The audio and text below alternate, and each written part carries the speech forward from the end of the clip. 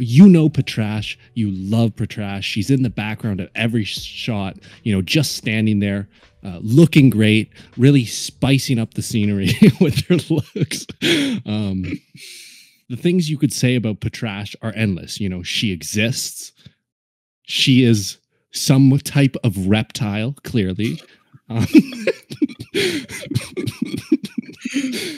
I really think Patrash really takes her place as best girl when Garfield is just absolutely destroying everyone in his path, killing all the villagers, tearing his way to get to Subaru, and Patrash just, takes Subaru by the neck and just flings him into the air to save him.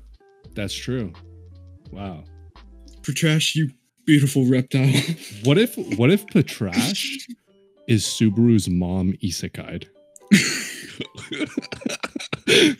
What if Patrash is really just Subaru's dog isekai? It'd be better if he had like a pet lizard and that was the isekai version of that.